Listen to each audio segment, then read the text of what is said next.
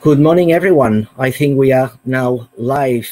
Welcome to our first Green Deal Hour, organized by the European Committee of the Regions. For those who are not familiar with this EU body, we are the EU Assembly of Cities and Regions, and it's a delight, an honor, and a pleasure to have for this first session Rafał Trzaskowski, Mayor of Warsaw. Good morning, Mayor. Thank you very much for being with us today. I'm going to start very straightforward. The pandemic COVID-19 has not erased the fact that we do live in a climate emergency. Is the pandemic pushing the climate agenda forward or backwards? Dzień dobry wszystkim. Good morning, good afternoon, buenos dias, bonjour. It is an honor to be with you and to have this opportunity to exchange views on our utmost priority. Because if we do not treat the Green Deal seriously, if we do not treat the climate emergency as the top priority, we are going to waste the greatest opportunity to actually tackle one of the biggest problems that is ahead of us. And I think that if a politician, if someone involved in social life deems himself or herself to be progressive, to respond to the citizens' needs, and to really tackle head-on the biggest challenges that are before us, that is our topmost priority.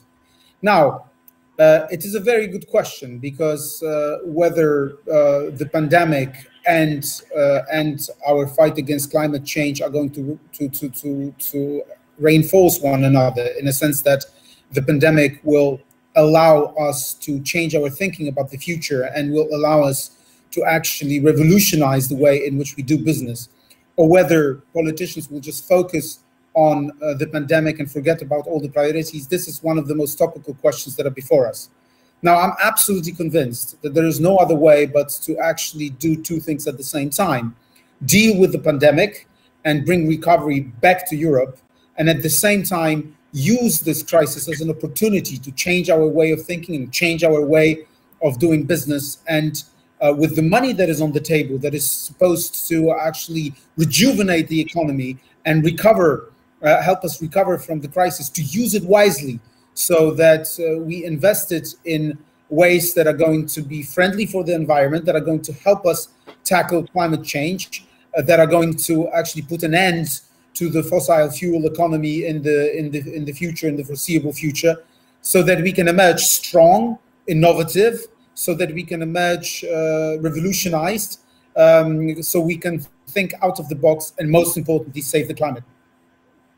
Good. And that's kind of the objective of the European Green Deal. We are going to talk today about the Green Deal. What is it exactly? It's the European, just for our audience, which are maybe not familiar with the Green Deal, it's the European Union new strategy to reach climate neutrality for 2050. That's going to be a main topic of today with you, Rafał, Mayor of Warsaw. We are going to talk about the Climate Pact as well.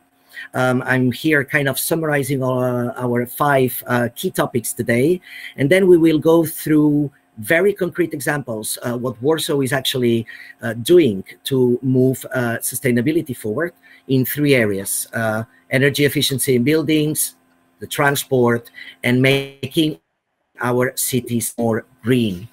The team here is telling me that we might have a technical problem, but I would like to ask you meanwhile, Rafał, about the Green Deal, our first topic. Do you think it is feasible to reach climate neutrality, that the European Union has the sufficient means to reach climate neutrality by 2050 right now, with, as you said, with the money that's in the table to push for the recovery? Will these means be sufficient? Well, first of all, we need the commitment, a real commitment of the national governments. We need the commitment of the local and regional authorities, and we need the commitment of the people on the ground. And if we have that commitment, if we raise awareness, and that's what Green Pact is all about, among our citizens, this is our topmost priority, then I think that the money which is on the table should be sufficient for us to be ambitious. Now, of course, the money is not enough. It has to be wisely spent. And unfortunately, some of the governments, the conservative government in Poland is a good case in point, might not be able to actually spend the money in the most effective way, because these guys are politicizing everything and they want to share the money according to political criteria. So even if the money is on the table, the Commission, the European Parliament, and of course the Committee of the Regions needs to make sure that the money is wisely spent and effectively spent, so that we really attack the priorities, we attack the main sources of global warming, so that we can be as effective as possible. I think that the tools are on the table when it comes to legislative means, when it comes to the money and so on. I think that the European Union showed an incredible commitment when we push the laggards and when we include the regional and local authorities, and that's the job of the Committee of the Regions as well. Then we can be successful. So the Committee of the Regions has one claim, that cities and regions should be directly involved in the design of the economic recovery plans that have to take us out of this economic and social crisis. Now, we succeeded in making the European Commission do a recommendation to member states to actually involve cities and regions in the design of recovery plans. We are concerned about a certain over-centralization. How was this process in Poland? Like, have you been contacted by the central government on what priorities Warsaw would like to invest? Well, yes, I mean, we want the local and regional authorities to be involved, and not because we think we are the wisest, but simply because we think we are closest to the people. And if you really want to attack the sources of emissions, then you need to do all the work on the ground. And of course, the cities are responsible for producing 70% of the emissions, so we know best how to tackle the problem. And on top of that, we are pressurized, we're pushed by the people every day of our life. When we walk the streets of our cities, people ask us questions about how are we going to tackle the most important problem that is ahead of us, because it's, of course, saving the planet, but it's also fighting for cleaner air, which is more palpable and which people understand better. Now, unfortunately, quite a lot of governments want to centralize the system and want to take all the shots and all the decisions on how the money should be spent. This is not a good idea. I mean, we should include as many actors, as many stakeholders as possible, regional and local authorities, but also non-governmental organizations, also the citizens. And that's what we are doing with the European Commission through the Green Pact. The Polish government decided, just to fake some consultations. They are taking decisions which are grounded in politics. They are unfortunately now adopting criteria which are going to be influenced by politics, not by effectiveness. And that's why we are in constant contact with the European Commission, so that the scrutiny of the whole process is as strong as possible, because we need to spend the money wisely. We need to adopt transparent and non-political criteria, and that's what we're going to push for. And it's not only the case of Poland, Hungary. I've talked to my colleagues in Spain. They are also complaining that the government is centralizing the process. My Italian colleagues are not so happy. So I think that we are all having a good arguments to make, that we should be all included, because then we will make sure that the money is spent in a way which is most effective. Absolutely, and next weeks and next months will be crucial for that, because one thing is to involve cities and regions in the design, and that is obviously somehow disappointing across member states. But well, now we come to the implementation. So here, do we have another chance to work for the EU to work directly with cities and regions? I mean, how are we going to tackle the that issue of over-centralization when it comes to the implementation of all the investments to put the EU economy back on track? Yes, of course. I mean, implementation should be overseen by local and regional authorities. We should have part in overseeing the whole process, because we are the experts. And of course, the European institutions should also oversee the process so that it's as transparent as possible and as non-partisan, as non-political as possible. I mean, for example, the conservative government in Poland, the PiS government, took a decision to actually make it difficult for the cities to apply for help. They decided to make it difficult for cities to actually invest in public transportation. They're doing it on purpose because they know that people in cities are generally more liberal and less prone to vote for them. And of course, that shouldn't be the case. I mean, politics should be out of it. All the decisions should be taken only on the grounds of effectiveness when it comes to meeting priorities. And that's why we should all be included in scrutiny. That's why European institutions should exercise a role and be tough, because we cannot waste the money. We cannot spend the money in a way which is least effective.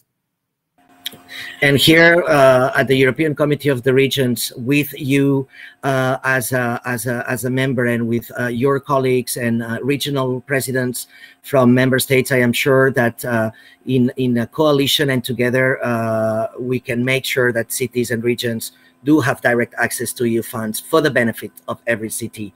Now, Rafał, if I may, you are one of the youngest mayors of leading an EU capital.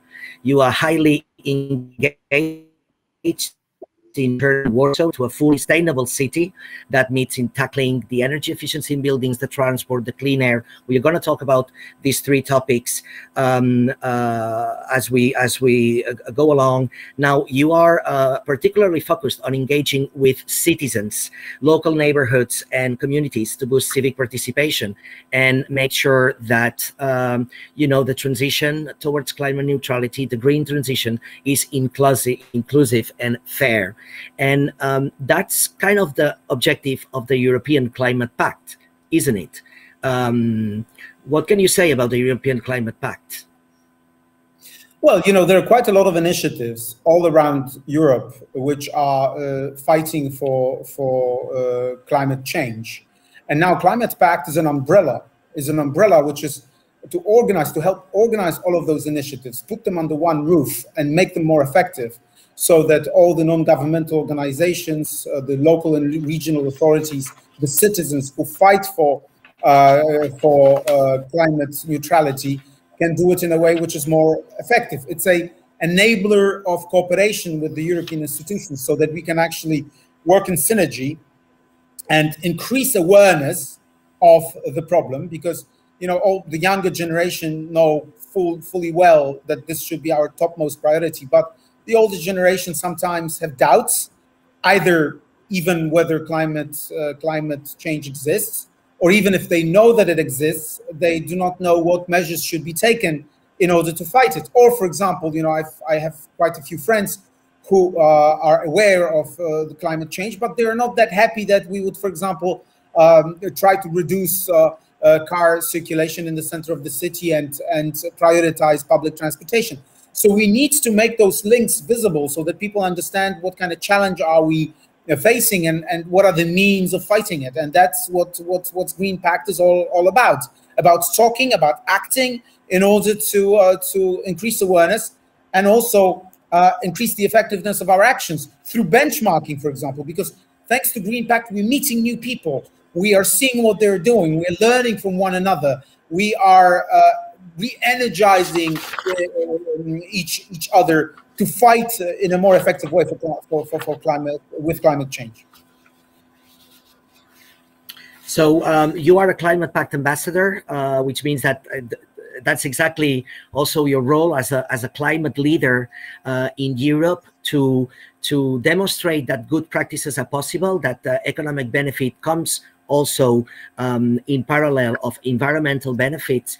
And in terms of engaging with citizens, I think you do have some very concrete examples in Warsaw on how you actually involved citizens and youth in particular on climate action. I've heard there's some big project coming up. Well, yes. I mean, first of all, we do a lot of consultations on the projects that we are proposing. Secondly, we have the participatory budget, and we are We are inviting people to put forward initiatives which are there to fight for climate neutrality, and we're pretty successful at that. We have quite a lot of awareness exercises that we do with the citizens. But the most, I think that the most revolutionary thing that we've done was a citizens panel. Citizens panel, it's a tool of direct democracy, whereby we chose 100 people from inhabitants of Warsaw to tell us about energy efficiency, and I promised, I took upon myself to implement their recommendations, so that their recommendations are actually binding for me. And we received those recommendations on energy saving from the citizens directly, and I've submitted myself to realize them. And I treat them as binding, so that actually citizens are involved in the decision making. That's what we're doing. But also, you know, I'm not only the mayor of Warsaw, I'm also a politician. So we are. You know, I have this initiative at the end of August where we gather more than 1,000 of young people from all around Poland to talk about the challenges of the future, and of course, climate change will be our top subject to discuss, so that we can actually project the knowledge, increase the awareness, and work with the young people all around the country, and of course in my city, in order to tackle the problem. That's extremely interesting to see how, as you said, direct democracy in the making, implementing direct democracy in our cities, in our local communities. That's what's all about, also about the Climate Pact. So we take the opportunity here to call on the audience and to check on the European Climate Pact website, just because if you are concerned about the climate, if you want to do something about the climate, or if you are already doing something about the climate, like taking public transport or cycling instead of taking your car, there are 16 different actions listed in the European Climate Pact website. And the objective of the European Union is that between the 18th of June and the 17th of July, we reach the highest number of people pledging climate action in 1 month to be in the Guinness World Records book. So since Climate Pact was one of the topics today, Rafał, then we take the opportunity to call for action to our audience. And if you want to fly less, get some solar, green your money, drive electric, switch your energy, insulate your home, and some other measures, you can let us know. And then, you know, these actions are not hidden, and you know, we can also see what people in everyday life they are doing. So let's go. One sentence, if you allow me. I mean, Please. I always listen. You know, take over some commitments yourself, and of course, it is difficult to be radical. So, I mean, for example, to say, okay, I'm not going to use my car, I'm going to use public transportation, or for example, to say I'm not going to eat meat from today onwards. It's difficult. It's radical. If you are strong enough, do it. But if you're not strong enough, I mean, start with a small commitment. For example, I'm going to use bikes and public transportation on the weekends, or at least when I'm moving in my own district of the city, when I'm not going to the center or so on, then I will bike or I will walk. Or for example, you know, I will not eat meat or I will eat meat only once a week. You know, start with small commitments, realistic ones, and then you can make a world of a difference. Because I know that it's difficult to simply say, you know, I'm not going to use my car. Warsaw is a huge city. I have to use the car because, you know, I need sometimes to be at 10 places at a time. But for example, you know, when in my private life, when I'm spending a weekend with my family, I try to use the subway or bike or walk. And by the way, it is much better for your health. You can lose some kilos after the epidemic, which are so necessary after this pandemic, and when people are in their beautiful forts, isn't it? In any case, Rafał, you touch a topic that for me I'm very concerned. It's the role of consumer in the fight against global warming and versus the role of producers. Let's not forget today that sometimes people think that they are being asked big changes like drop their old car and buy a new one for 25,000 euros. People just don't have these 25,000 euros. On the other side, industry, coal, carbon intense industries, tax exemptions for fuel, for aircraft fuel, all these measures, they contribute so much to global warming. So here, let me ask you, we put the spot on the consumer, but I always think that we have to push production towards sustainability as a key measure if we are to reach climate neutrality. I'm talking about program obsolescence. I'm talking about buying a charger every year because we didn't manage to put a single charger for all phones. What do you think about the role of production, energy production, transport, and at the end of the day, coal still a problem in Poland and in other regions in Europe? What are we going to do from the production side, from the big emitters of CO2 emissions, in addition to individual actions that we can all take? Well, I mean, first of all, the things that we are talking about are very much linked, because, I mean, as you raise the awareness, especially among the young people are pressurizing politicians, they're pressurizing their parents into behaving in a responsible way. So, for example, they ask, what is the carbon footprint? Why are we using this? Why are we using something which is more eco-friendly? Do we really need to use the car on that particular occasion? And of course, this pressure is organized by the grassroots, but we need to do more. And why the European Union is so much needed? Because it gives us the legal framework, and it can create laws which are going to actually influence also the behavior of the producers. Because through the whole legal framework, one can influence the way in which we use our cars. Because simply when we take political decisions which influence the taxes, which influence the benefits from production of cars or other vehicles, then we can actually influence the way in which we can influence the pricing of energy as well. I mean, for example, 10 years ago, renewable energy was expensive. Today, it is much, much cheaper. In a few years, it will be even cheaper than fossil fuels. Similarly, when European Union policy and national policy is wise, electric cars will become much, much, much cheaper. And this is the way forward. Raising awareness and also creating a legal framework and taking decisions, for example, on tax, which are going to simply lower prices of those utilities that are simply friendly to their environment. This is the way forward, and that's going to happen anyhow. I'm talking sometimes to the conservative politicians who tell me that they don't believe the global warming, and I tell them, forget it. I'm not going to have that conversation with you because I'm not going to convince you, because it's impossible. You're so set in your ways. But remember this. If we are not going to use the revolution, and if we are not going to modernize our economy, invest in green solutions, then we are going to be relegated to the margins of the European society, because Europe will go there anyhow. So either we go with them, either we become innovative green, or simply our economy will not be able to compete, because the rules will be adopted, which are going to simply make fossil fuels too expensive.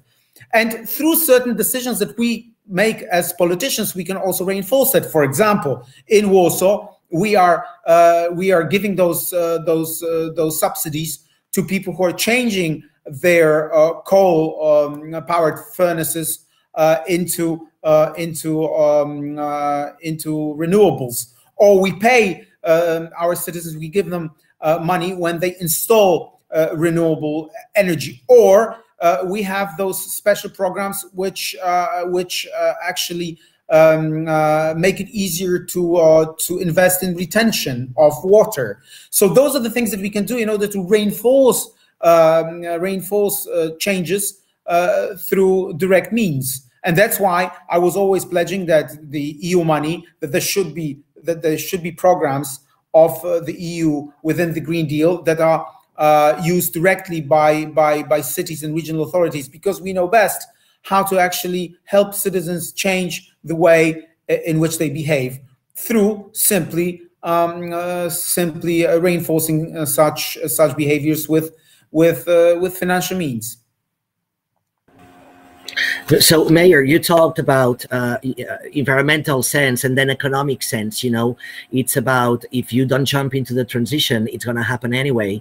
But there are certain very concrete examples where we can see, you know, the question about reconciling environmental and economic benefit is actually fully consolidated. The European Union actually is the proof that in the last 40 years, we managed to grow economically and decrease emissions.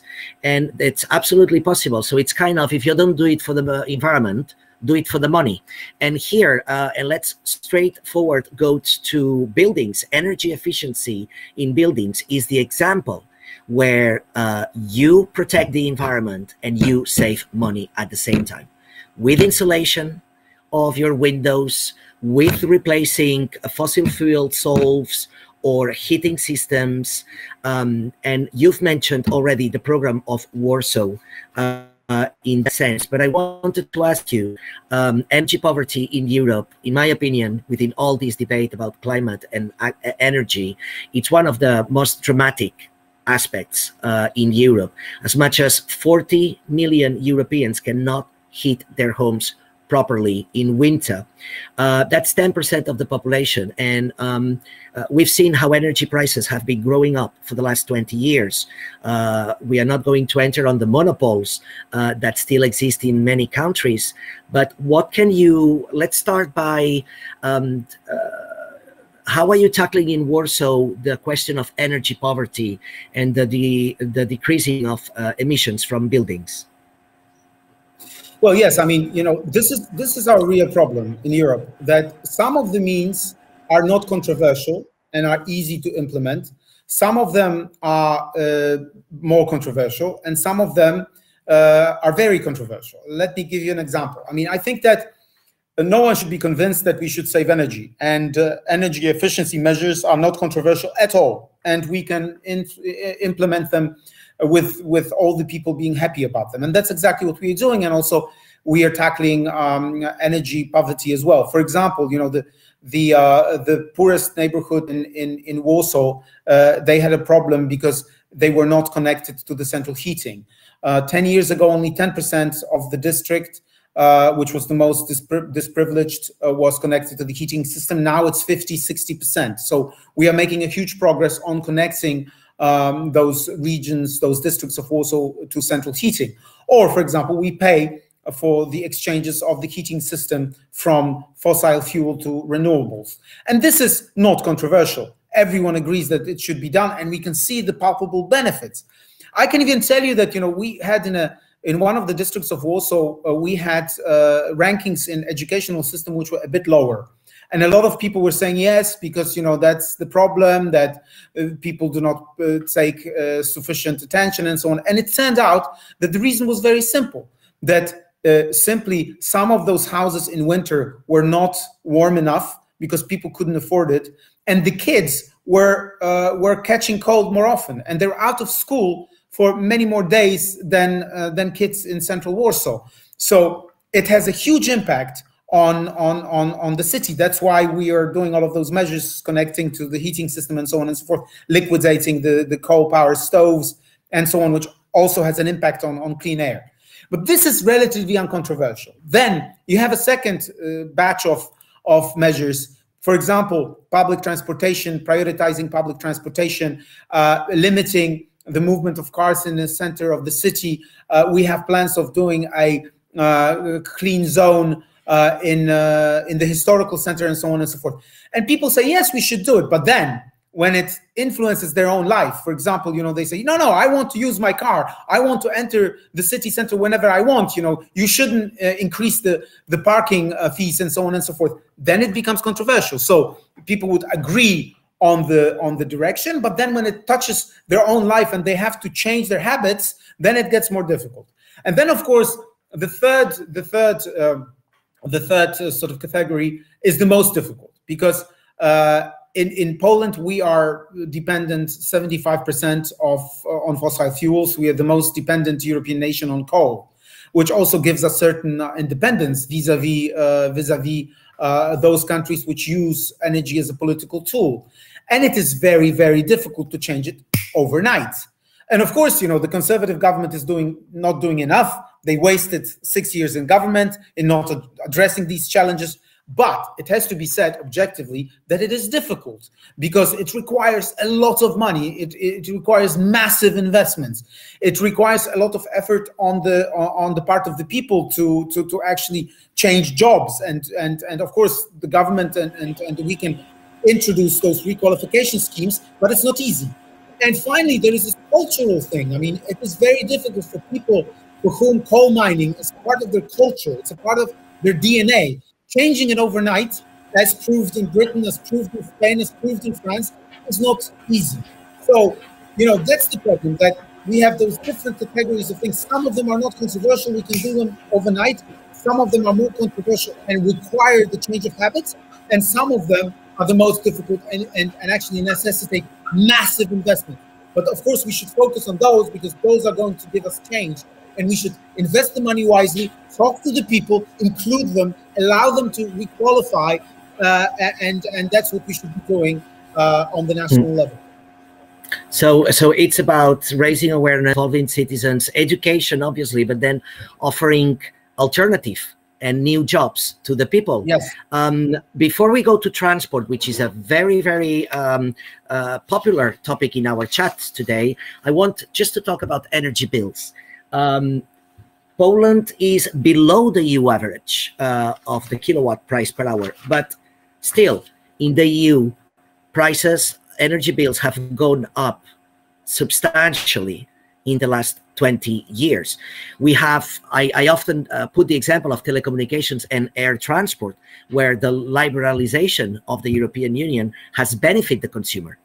Obviously, that's the ultimate goal. We pay much more less for phone calls today than 25 years ago. And we, lucky or not for the climate, well, that's another topic. The monopoles on airlines have, it's much cheaper to fly and to travel. And there has been a democratization of traveling in the past 25 years. With the energy, it seems that something blocks. We do not manage so far to decrease energy bills for the European consumer. That's also a main reason why energy poverty rates are so high in Europe. Do you think we are seriously reaching an end to the energy monopoles, and that we are going towards a decentralization of energy production? And most importantly, are we finally going to get energy bills lower for EU citizens anytime soon? Well, yes, hopefully. I mean, unfortunately, the prices of energy are up, and if the national governments are not keeping up with the European laws and are not investing in changing the energy mix, those bills will go up. And of course, it's a paradox because the prices of green energy actually go down. And we need to invest. We need to think about smart grids. We need to increase those possibilities of using the energy and making it cheaper, obviously. But at the same time, we cannot lose from sight energy security. And that's the problem, that, the same governments which are trying to be as green as possible, now they want to open a new chapter of fantastic relations with Russia, when Russia is being incredibly aggressive, and when it uses energy as a tool, as a political tool. So I mean, consistency is very important. We need to decrease the prices, we need to change our energy mix, but at the same time we cannot forget about energy security, because there has to be a balance between the two. And I hope that with the legal framework that the European Union is introducing, energy sooner or later from renewables will become cheaper. But for now, I mean, the situation is difficult. And in Poland, for example, the energy prices are skyrocketing. Why? Because the government was not doing enough to actually adopt the new circumstances. They've wasted their years in government when it comes to meeting these challenges of new green economy, and that's why we should as citizens, as opposition politicians, as responsible people, we should be pushing the governments to actually be more innovative and be more ambitious. Thank you, Mayor. There's a lot of questions from the audience about transport, and in any case, transport was a key topic of our conversation today. So transport accounts for around 40% of CO2 emissions in the European Union. We have many questions on the chat. You've answered some of them. I was talking to a Polish friend living in Warsaw. He said that the public transport in Warsaw is one of the best. It is. It is. I mean, it is very punctual. It is clean and more and more low or zero emission. We are investing in the subway. We are investing in the tram lines. We had the biggest tender in Europe outside of London for no emission buses. We bought 130 no emission buses and low emission buses. So yes, I mean, we treat it as an absolute priority, and also we are prioritizing public transportation in the cities through bus lines and so on and so forth, because we think that's the way forward. And more than 50% of the people living in Warsaw use public transportation, which is a great result. Of course, now, I mean, there is a certain influence of the pandemic where those rates are falling a bit, but we hope they're going to go back up after the pandemic. And I mean, you know, we need to do it, and we need to advertise the way that our public transportation works really great. I mean, you know, I live at the outskirts of Warsaw, and you know, sometimes when I use my car, it takes between 40 minutes to an hour to get to the city center. Sometimes it takes an hour and a half. When I jump on the subway, it's 25 minutes, 28 minutes. So when I really need to be on time, I use the subway. There you go. Let me ask you a question from the audience. Is Warsaw planning a zero emission zone when it comes to, you know, a clean transport zone? But you did say already that the city center. Yes. Can you tell us a little bit more about it? We are planning to have a zero emission zone in the historical center and around it. Now, of course, that's also the decision which needs to be done by the city council, but we are going to be proposing such solutions. When do you think that's going to enter into force? And if I may also ask, that depends whether I will have the majority for it in the city council, because, you know, some of colleagues of mine, even in my own caucus, are not that progressive. But we hope we can do it in the coming years. First plan it and then execute it. Very good. Another question from the audience on transport, which is the most popular topic here. What measures limiting the demand for individual car transport are planned by Warsaw? We are kind of answering this with your combination of buses, trams, and metro. You also planning this second metro line, right? Well, we are building the second metro line. We are investing in railway, which is in the bounds of the city. We are building those park and ride places. We've built quite a few in Warsaw, the outskirts, so that you can leave your car at a parking and then switch into public transportation. We are doing bus lanes. We are, of course, building bike lanes, and more Warsavians use bikes to commute. You know, we were starting from a very, very low level of 1%. We're slowly reaching 10 and more.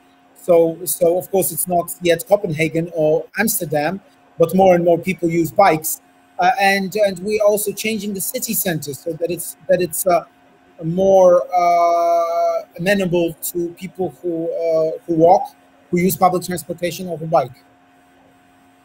So I was in Madrid last week, work-related and keeping the safety measures, but La Gran Vía Madrileña, they also reduced by 2 car lanes recently, and now it is a much more pleasant pedestrian zone, which very much benefits the local commerce and businesses, but from theaters to cinemas to shops.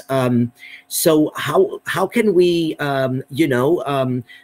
better communicate, or I've heard that there is a certain controversy in Warsaw with the bike lanes, but I don't know how to put it. I mean, we know that it's beneficial from the environmental and health perspective for citizens, but also for local businesses. So how can we better manage this transition and people's expectations? By simply demonstrating it to them. I mean, you know, the problem of Warsaw is this. I mean, it's one of the most dynamic cities in Warsaw, and it has those islands of activity, fantastic places where, you know, there are hundreds of restaurants, hundreds of clubs which live 24 hours a day.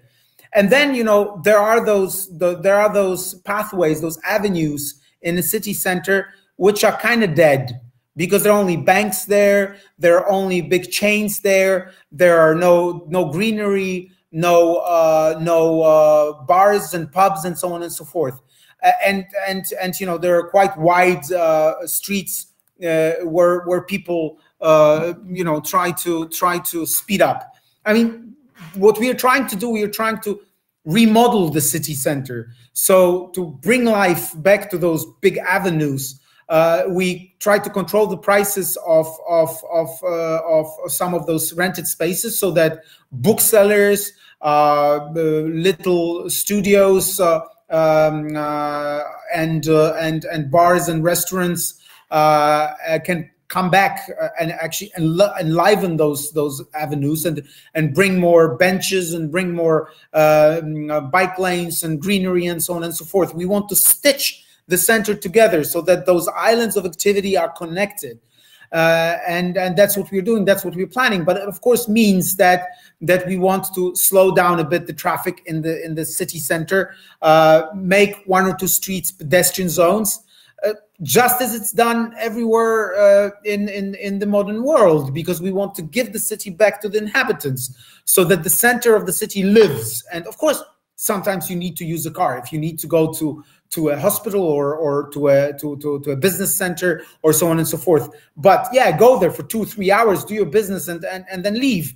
I mean, it shouldn't be affordable for someone to come and leave his or her car for 2 or 3 days in the city center. I mean, the city center is best communicated with the rest of the city, and should be given back to the people who really want to use it. So yes, if you need to use a car, we will facilitate that, but we will give biggest priority for public transportation, for walking, for biking, because the city center should be stitched together and work as an organism which lives and pulsates 24 hours a day.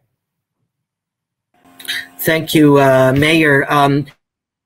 So almost 2 million people in Warsaw, right? 1.8 million people, very vibrant, dynamic, a lot of real estate going on, new construction, but you also talk about greening. How do you reconcile this dynamism, obviously, and a vibrant Poland capital growing in a rapid path, and at the same time willing to green the city and obviously tackle one of the major problems I've heard in for Warsaw, people living in Warsaw, which is clean air. How do you reconcile economic growth of a vibrant capital with greening the city? Well, I mean, you know, 10 or 15 years ago, people wanted to buy apartments, live in a city center, but now they want to buy apartments in the city center or in the districts of Warsaw when there is a park nearby, when there are benches, when there are, you know, green spaces, because people know how important it is. So now we simply are more demanding on the investors, so that they create green spaces, so that they conserve energy, so that they conserve water, and so on and so forth. And I think also, you know, people who are buying apartments now are pushing for that. People who are building also, you know, offices are now much more demanding. And I think that people who work in those offices want to work in a place which is greener, which has more light, and so on and so forth. So that's why Warsaw is transforming itself. And for example, you know, those offices which were built 15 years ago, 12 years ago, people are leaving them. They want new, modern, more green, more light, and so on and so forth. That's why Warsaw is so dynamic and so vibrant, and it's changing so quickly, because all of us, we exercise pressure on the investors, so that they take quality of life into into the account. That's what we're doing now. I mean, Warsaw is at a different stage of development. We are not only about expanding our city, but we are about quality of life, like some of the most ambitious cities in Europe. So, you know, please come, see it, spend a lot of money, and you will see that I'm right. Rafał, 9 million trees. Yes. 9 million trees is. We're counting. I mean, we've decided also. I mean, you know, I was at a Bloom Harvard program for mayors, and what they've taught us there: data, data, data. You have to base your decisions on data. So that's what we're doing. You know, we're installing those new installations to actually measure air quality. We are counting trees in Warsaw, and also trying to see what kind of financial benefit it brings to the city, because it does, in order to base our decisions on data, and in order to be able to show to the citizens that actually investing in greenery is beneficial for all. We've also created this green fund where investors can actually pay into this common fund and decide what they want to change in the city, whether they want to invest in parks, or whether they want to invest in retention reservoirs to bring more water to Warsaw, and so on and so forth. So yes, we're doing it in SIG. We're doing it together. And trees, I've planned to plant another 1 million till the end of my term, in order to have as many as possible. And yes, sometimes it's great to actually count them. It's sometimes great to name things. It's sometimes great to measure things, because then you can show the results and make informed decisions. You're talking about measuring, and we have a question from the audience here. How do you intend to motivate citizens to be more environmental friendly, to make them contribute? But the second part of the question says, can you create a contest, a tracker? We're talking about measuring here, where citizens know exactly how much they contribute. What can we say? Yes, I mean, some citizens even invent such competitions through the participatory budget. We've done, for example, it in Wawer, in one of the districts of Warsaw, where we invest in renewables, and we have this huge clock which shows the results. It shows how much money was saved, how much energy was saved in this particular district of Warsaw. And it's great, because people can see, you know, every day how they contribute to the prosperity of their own district and to the environment. So here about let me ask you, please. You know, the relation between climate and health is a direct one. Around 400,000 people die annually of the impact and consequences of pollution. And I have to ask you, because obviously my Warsaw friends told me as well that sometimes you have no choice but to recommend Warsaw citizens, especially the elderly, to stay home during certain winter days where there are some pollution peaks. I've been told that this is something that very unfortunately has been happening regularly for the past years. What's the situation now? And do you think that all these measures you are implementing in Warsaw will hopefully and eventually lead to, you know, a cleaner air in winter times as well, where people can freely walk around and open the windows if they wish? Yes, I mean, you know, we are doing everything we can, but of course it takes time. So you can sometimes see very quickly locally that the situation has been changed. Because, for example, when we took away, you know, the coal power stoves in Praga, in one of the districts of Warsaw, immediately after a year, you can see the difference in quality of air. But the pollution, and especially in winter days, sometimes when there is low temperature and there is no wind, and so there is a little wind which blows the emissions from outside of Warsaw, but it's not strong enough as to blow it over. You know, we have those days where the emissions peaks are huge.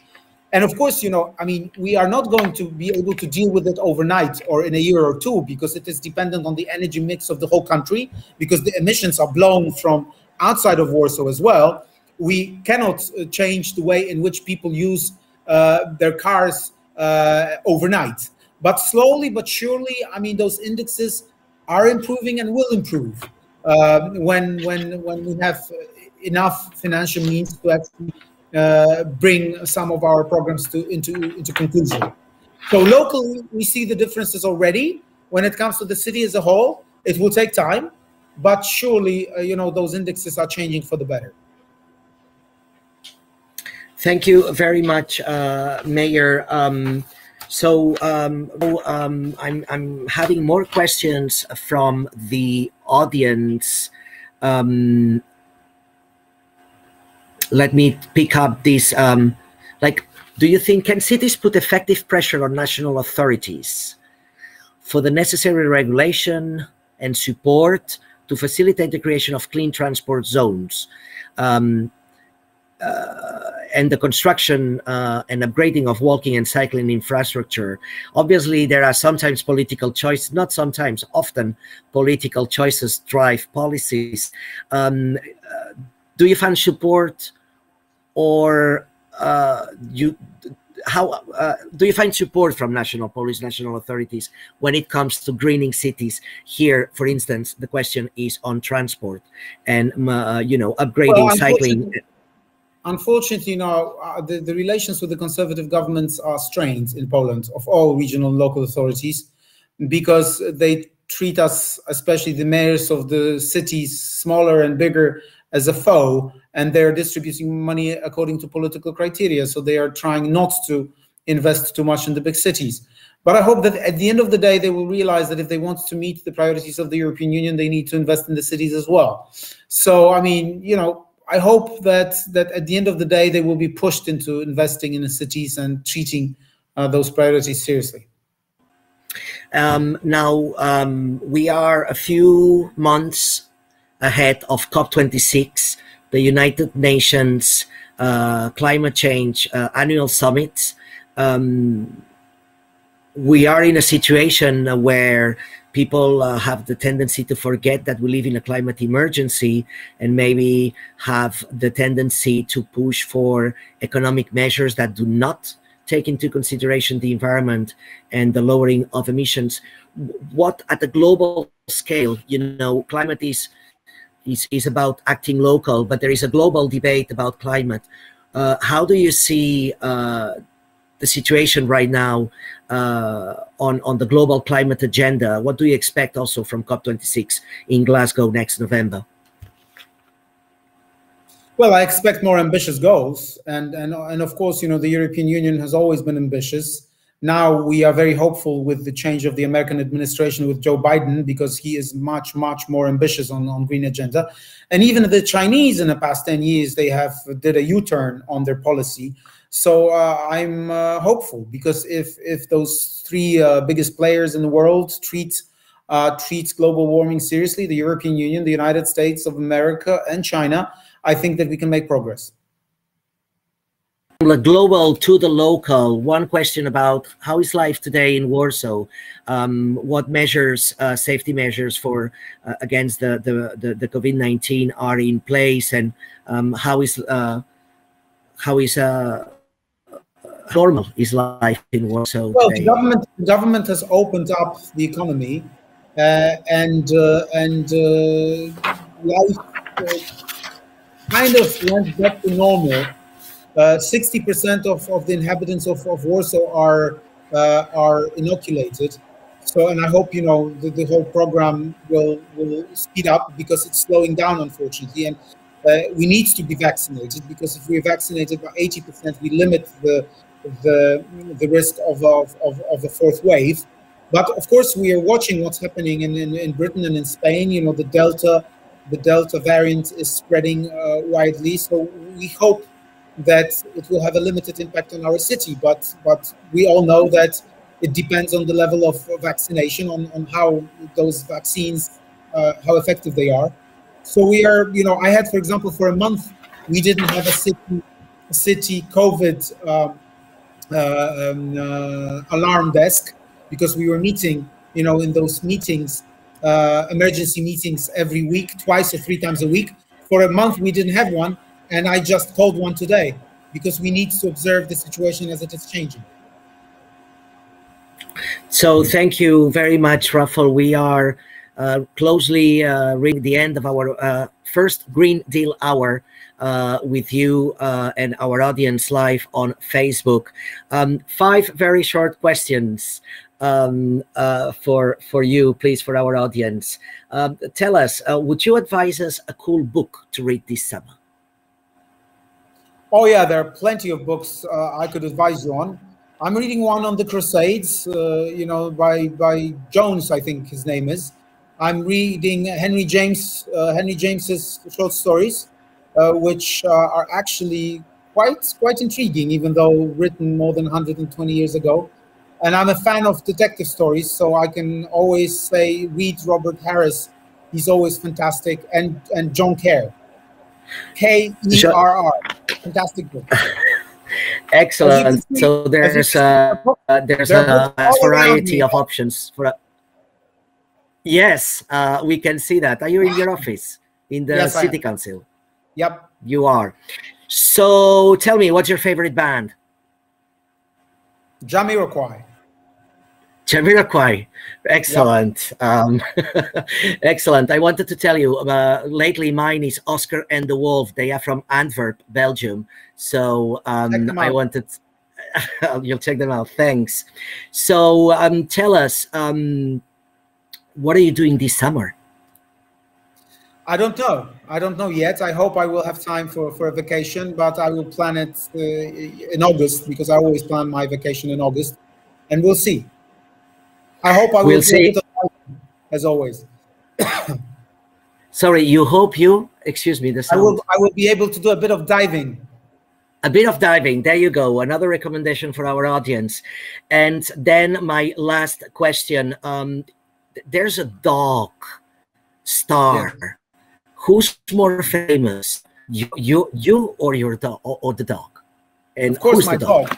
Of course, my dog. My dog. He's a French bulldog, and he was very much disappointed that France does not play anymore in the World Cup. So now he's cheering for Italy, because those are his closest friends. His name is Bumble, which is a bubble in Polish, and he's a pretty nice fella. Very good. He has more Twitter followers than you? Well, not yet, but I think he's popular, and even my political foes do not hate him, because it's impossible to hate a French bulldog, is it? I would have, and the audience would as well, certainly have many more questions. Just allow me, please, to have a very final one. When we will have the pleasure to see you in Brussels again? Well, I hope after vacation, I hope that there will be no more lockdowns and no more waves of COVID, and that we can actually resume our work in September. Excellent. We have a lot coming up after the summer. We have the European Union Week of Regions and Cities, which is the largest event in the EU. It's all about cities and regions and cohesion policy and investing in sustainable policies, and how cities and regions are actually the drivers of the climate neutrality transition that the European Union is aiming for 2050. Rafał Trzaskowski, thank you so much for being with us in this very first edition of the Green Deal Hour, organized by the European Committee of the Regions, the European Union Assembly of Cities and Regions. It's 1 p.m. Brussels time. It's been a pleasure, very interesting, very inspiring. I hope it was the same feeling for our audience, to the point that they are going to take climate action. We are all responsible a bit for the biggest challenge of our times, we could even say. Thank you so much, Rafał, for being with us. We'll see you in Brussels very soon. Thank you, everyone. Yes, certainly. Dziękuję bardzo. Thank you very much. Muchas gracias. Hasta luego. And remember, muchísimas gracias. Eat more seasonable fruit and vegetables. Walk and bike. That's what we can all do for fun. From the fark to the fork. Thank you very much, Mr. Mayor. Gracias. And thank you, everyone, for watching. We'll see you very soon in our next Green Deal Hour. Thank you for watching. Have a good day.